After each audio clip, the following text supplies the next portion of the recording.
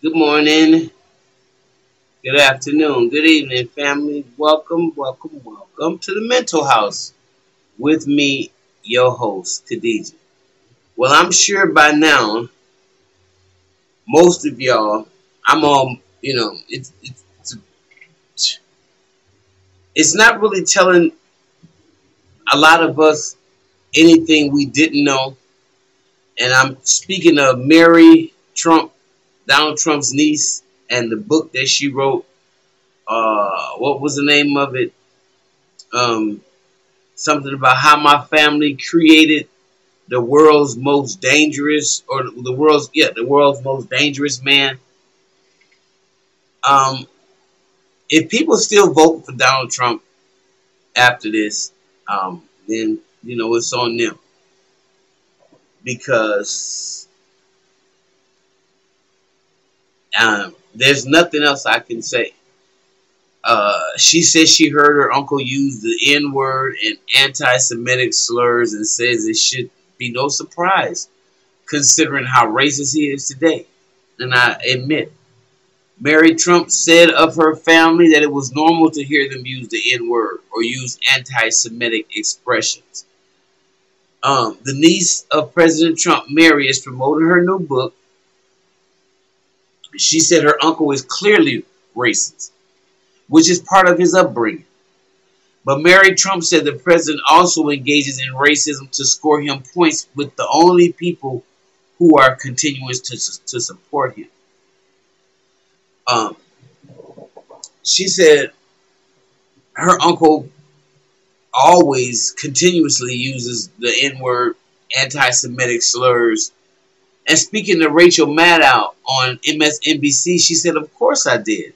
I don't think that should surprise anybody given how virulently he is racist he is today."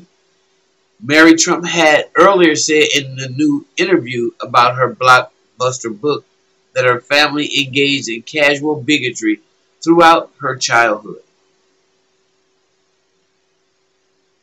Growing up, it was sort of normal to hear them use the N-word, she said.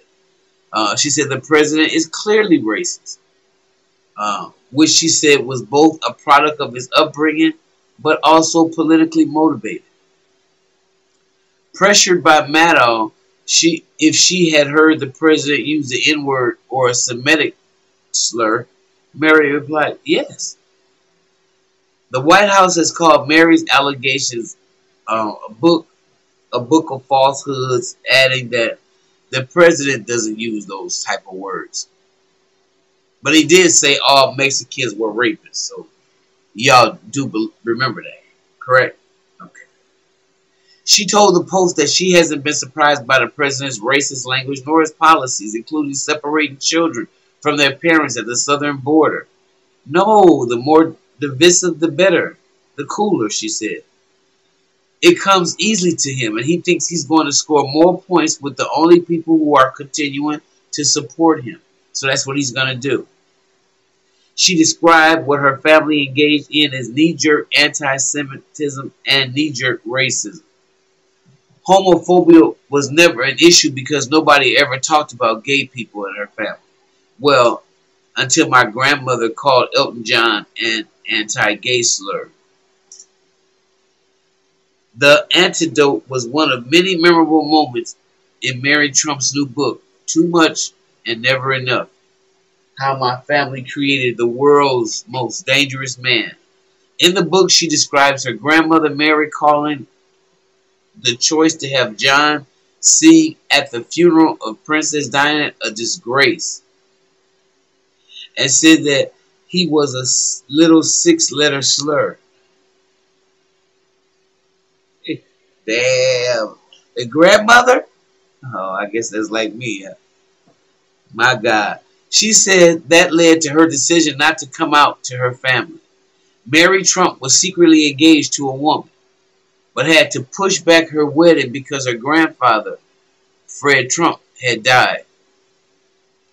She recounts her grandfather using terms like "Jew me down."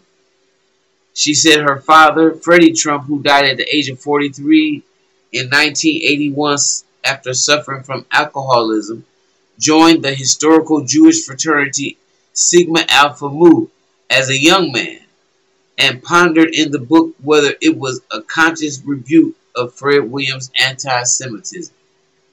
She described President Trump's 2016 campaign as being racist several times in the book. He did tap into a certain bigotry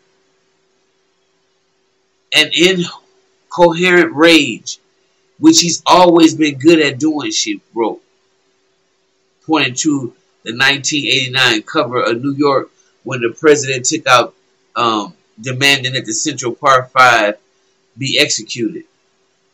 Mary Trump wrote about the Department of Justice case that accused Fred Trump Sr. and President Trump of not renting apartments to black people, though she called them allegations because she didn't have evidence to back them up. While not mentioned in the book, there's been long speculation that Trump used N-words behind the scenes during the filming of The Apprentice, but the tapes have never surfaced. She also recalled the odd scene at Ivanka Trump's wedding to Jared Kushner, when Kushner's father, who had been released from prison 3 years prior, spoke about how when Jared first introduced him to Ivanka, he had thought she would never ever be good enough to join the family. It was only after she committed to converting to Judaism and worked hard to make it happen that he began to think that she might be worthy of them after all, Mary Trump wrote. The author took offense to this, adding, considering what Charles has been convicted of, hiring a prostitute to seduce his brother-in-law, taping their illicit encounter, and then sending a recording to his sister at the nephew's engagement party, I found his condescension a bit out of line. Ivanka Trump and Jared Trump wedding marked the first time Mary Trump had seen her living aunts and uncles in over 10 years, after her grandfather and then grandmother cut Mary Trump and her brothers out of their wills since their father has died. Dang. It kicked off Mary Trump having a closer relationship with her oldest aunt, Mary Ann, who's quoted in parts of the book. She also said that led her to the decision to visit the White House in 2017, as the family was celebrating Aunt Mary Ann and Elizabeth's birthday.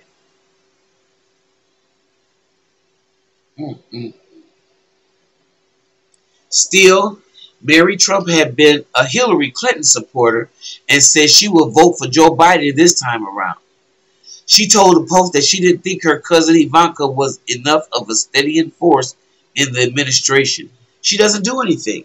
She spouts bromides on social media, but either she tries to behave and impact and fails, or just isn't interested in having an impact. I can't think of one thing she's done to show she's a moderate or a moderate influence. And so she decided to make her own mark by putting a book out a mere 4 months before the voters head to the polls. I've seen enough in the last few years to know that no one thing is going to make a bit of difference, she told the Post. This is going to be, using the expression loosely, death by 1,000 lashes, right?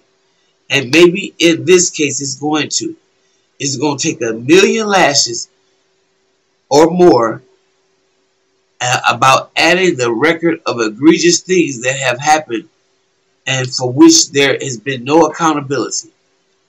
But more than that, she said, I also felt a responsibility to make sure that the people are as informed as possible when November comes, because I do not believe that that was the case in 2016.